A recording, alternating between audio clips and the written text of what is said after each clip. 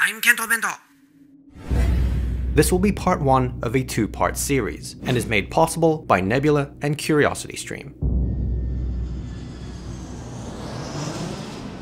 Tokyo, March 1970. 31,000 feet up in the air. Japan Airlines Flight 351 was reaching its cruising altitude.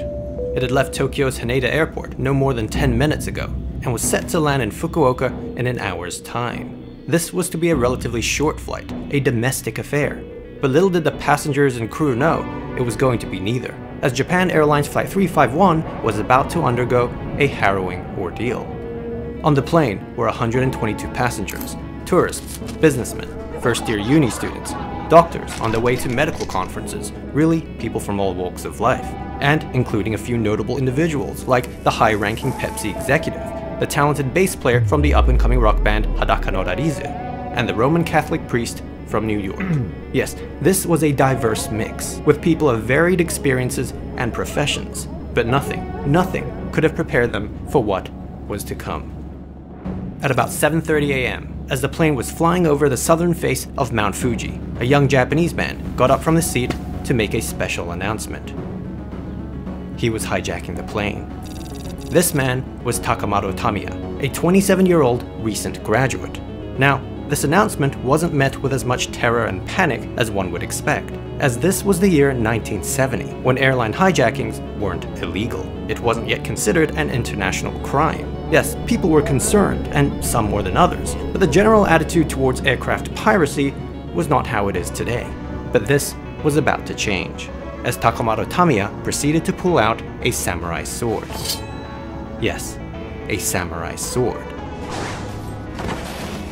He was for real.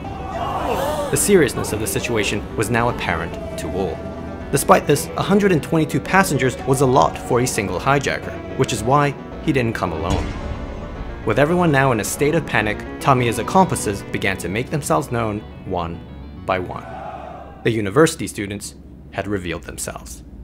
Now, this was unexpected and bizarre. Many of the students were still in their early years at Tokyo and Kyoto universities, two of the most prestigious universities in all of Japan, with the youngest among them being just 16 years old, actually still in high school. Just like their leader Tamiya, they wielded samurai swords, but not just that, some had pistols and homemade pipe bombs as well. This was confusing and terrifying.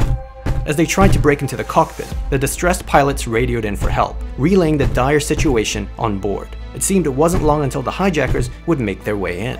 The rest of the students were now tying the male passengers down to their seats as ordered by their leader. Now, it was certainly an odd sight to see such young Japanese recruits involved in this act of terror, 9 in total. But the most surprising of all, perhaps, was the identity of one particular hijacker. He was the bass player of the up-and-coming rock band Hijacking. This wasn't a joke. His name was Moriaki Wakabayashi, and he was in it just as much as his fellow comrades. It was time to end things. With the cockpit finally breached and the pilots restrained, the samurai skyjackers were now in full control of Japan Airlines Flight 351.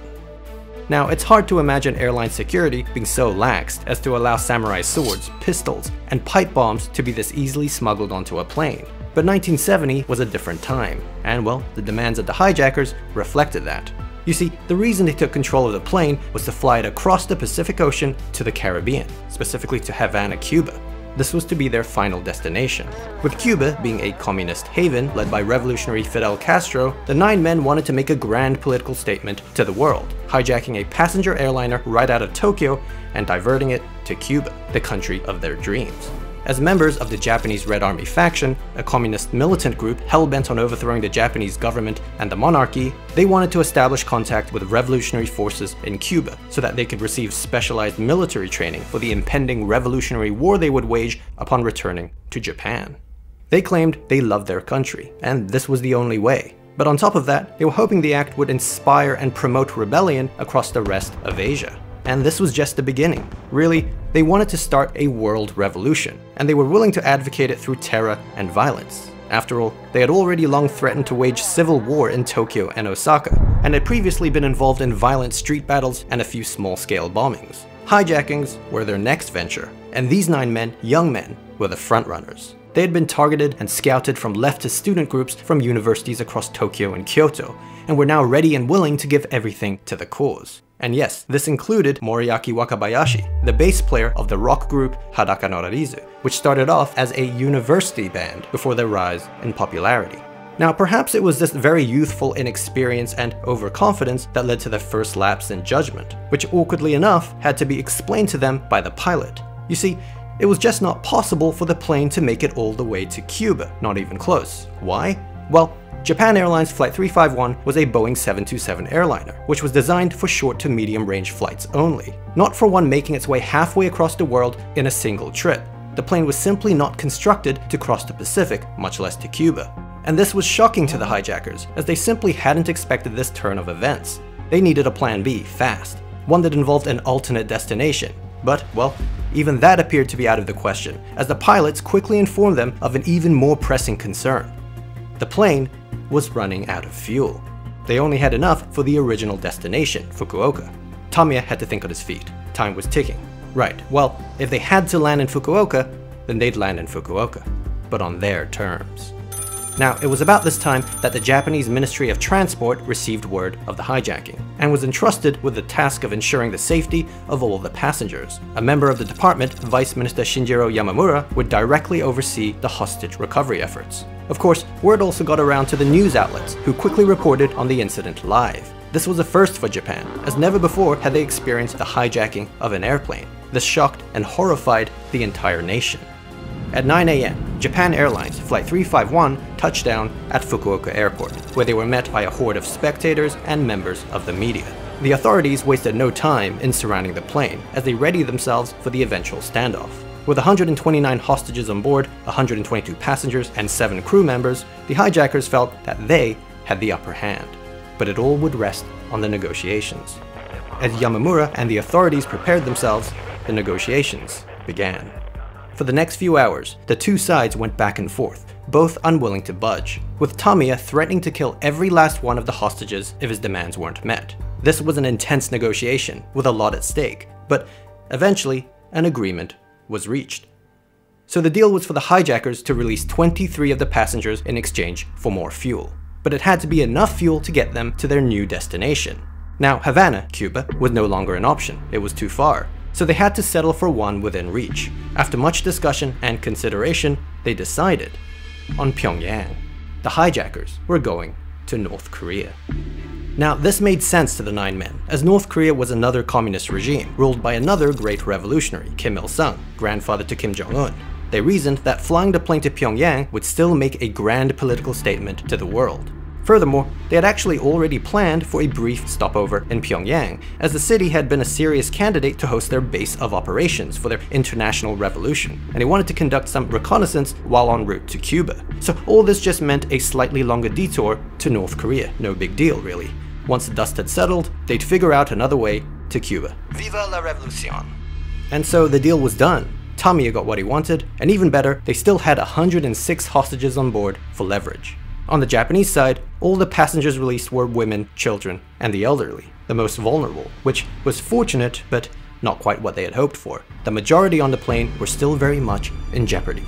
But now, it was time to go. With the pilots having never flown to North Korea and unable to rely on Pyongyang air control for guidance, Fukuoka airport officials had to quickly pass them a map of the Korean peninsula to navigate for themselves. That would have to do for now. But with that, Japan Airlines Flight 351 fueled up and took off, bound for the Hermit Kingdom. Now, aside from the Japanese, there was actually one other group that was rather unhappy with the outcome thus far, and that was the Central Intelligence Agency, the CIA.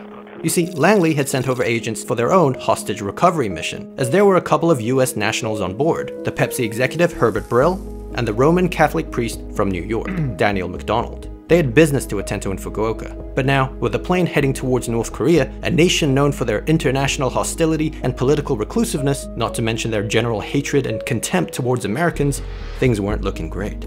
By now, Flight 351 was well on its way to Pyongyang. It had crossed the Tsushima Strait, flown over the Korean mountain ranges, and had just about reached the DMZ, the Korean Demilitarized Zone. This 38th parallel is the contested border dividing the Korean peninsula into North and South Korea. Once past this point, there would be no turning back.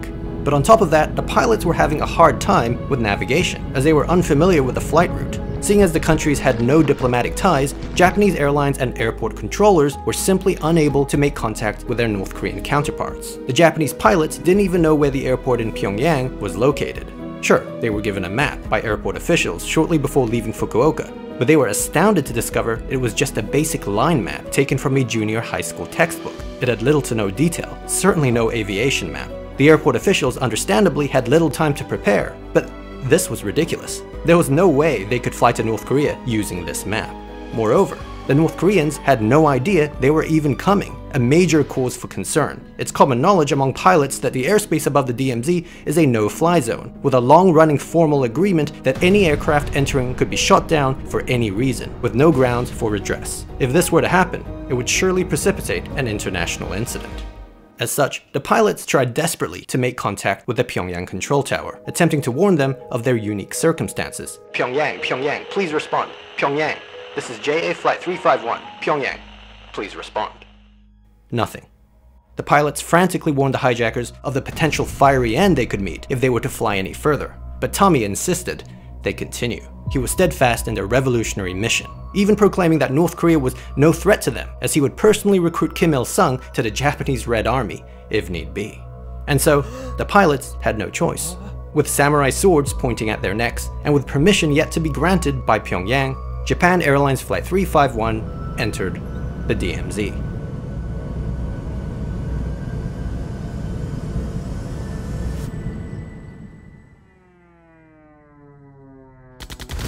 Moments later, North Korean fighter jets emerged from the clouds, opening fire at the passenger plane. They had entered North Korean airspace. But just like that, it was over. The firing stopped. The pilots realized, well, it must have been warning fire.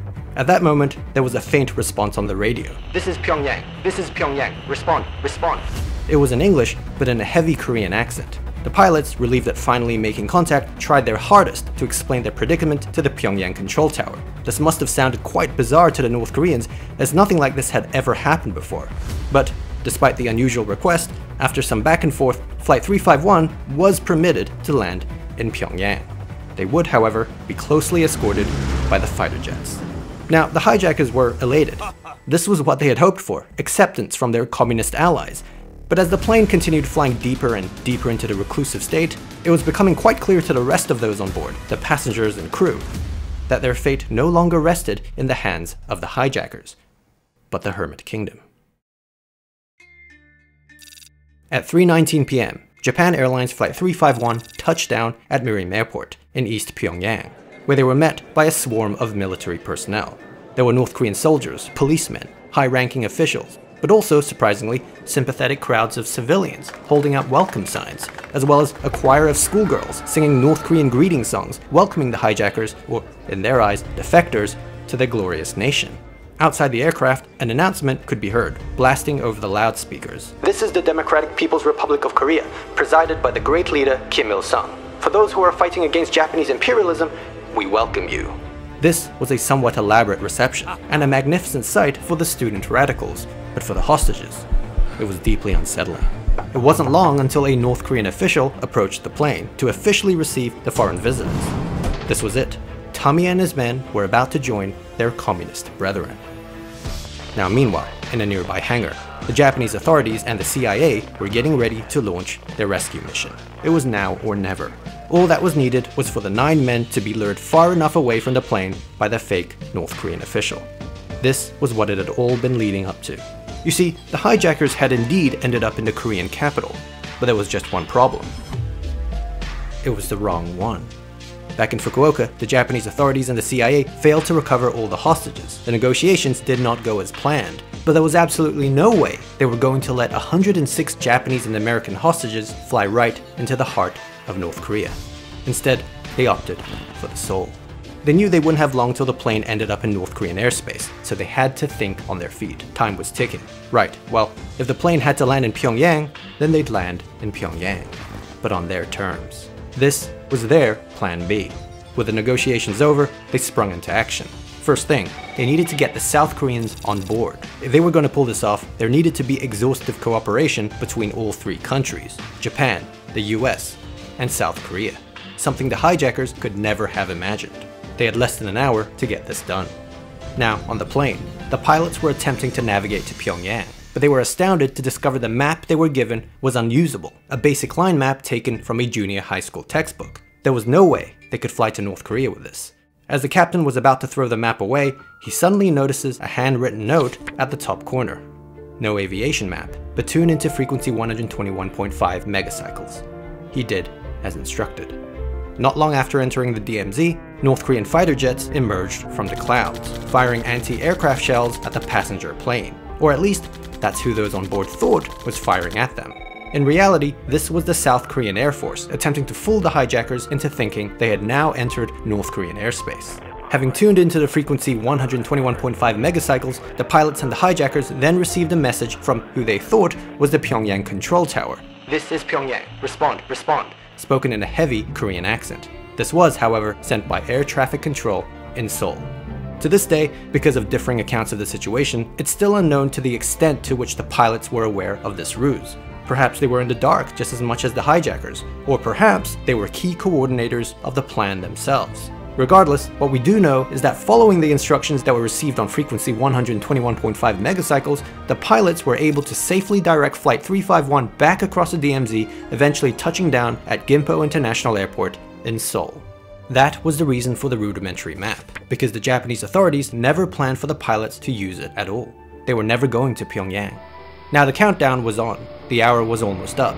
As the plane touched down on the runway, the South Korean airport officials were frantically putting the finishing touches on their makeshift renovation.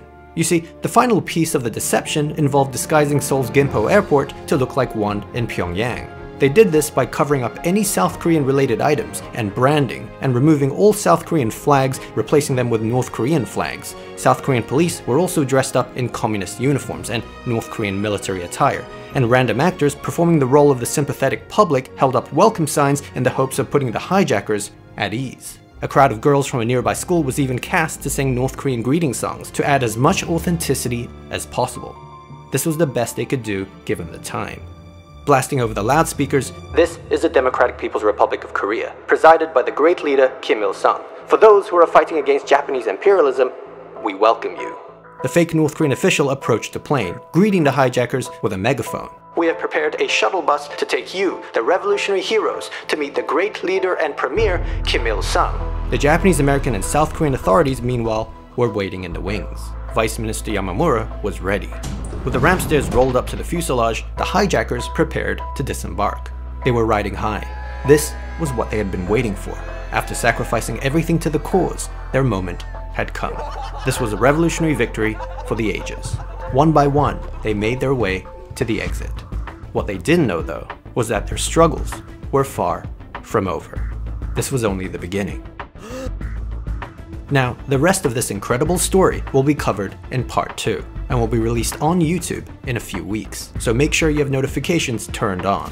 But there's actually another video coming out even sooner that you can watch, the prequel events. If you want to know all about what led up to the hijacking of Japan Airlines Flight 351, who the mastermind was, why Tamiya was never supposed to be the leader, how the Japanese authorities watched on as the hijackers boarded the plane in Tokyo's Haneda airport, yep, they knew.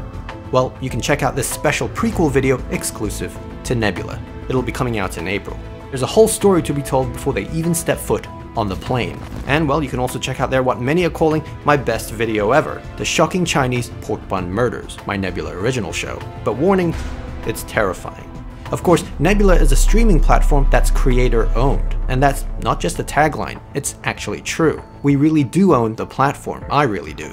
It's completely self-funded and not backed by investors, which is why we're able to make decisions like videos being ad-free and having no dreaded algorithm, unlike YouTube. It's also why it makes sense for creators to put our companion videos on there, like my prequel, because there's no algorithm to punish us when we make something different from our usual stuff, not to mention the whole demonetization aspect of uploading to YouTube.